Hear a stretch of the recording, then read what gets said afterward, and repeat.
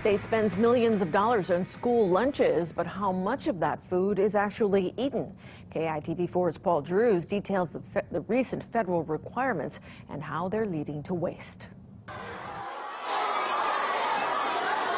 At Ka'ulavela Elementary School, some students scarf up their meals during lunch. Today's lunch, which was the macaroni and chicken, they enjoy that.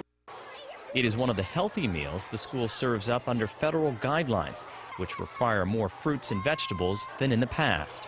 Before the Healthy Hungry Free Act, elementary students were served up 3/4 a cup of fruits and vegetables each day. But now they get 3/4 of a cup of vegetables plus a half cup of fruit. And by the time students get to high school, they're served 1 cup of fruit and 1 cup of veggies. But like many parents know, it's hard to get kids to eat their vegetables. Veggies tend to be the #1 not eaten thing on the plate. In fact, a state study found that unwanted vegetables, grains, and even entrees added up to 50% of the lunch being thrown away, and not just at Ka'ulavela. For elementary school, that's pretty accurate. That's kind of our anecdotal data and what we see day to day getting tossed. Part of the problem is schools are required to serve up the same size portions to kindergartners as they do to 5th graders.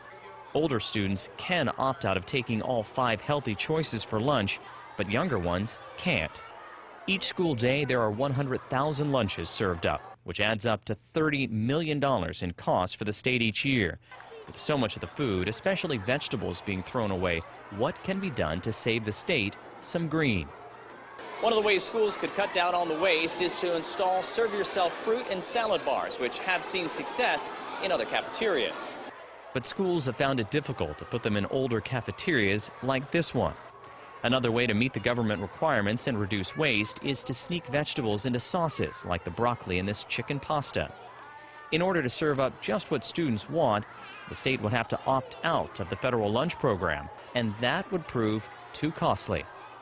Giving up federal subsidies like some nationals or some districts have chosen to do would be huge. We're talking about, again, another $30–40 million in reimbursements from the federal government. The state could limit lunches to the most popular meals, but instead schools want to give students a variety to encourage them to try new things. So lunches are rotated through a 25-day schedule. Why is such an emphasis put on providing these healthy meals at school? For some students, right, our lunch or our breakfast program provides them their hot meal for the day with 80% free and reduced lunch. So oftentimes the best meal does come from school. At Ka'ulavela Elementary, Paul Drews, KITV4 News. Even though school lunches are currently deemed healthy, there will be more changes in the future. Federal guidelines will slowly lower how much sodium will be allowed in meals. In 8 years, the current amount will be cut in half.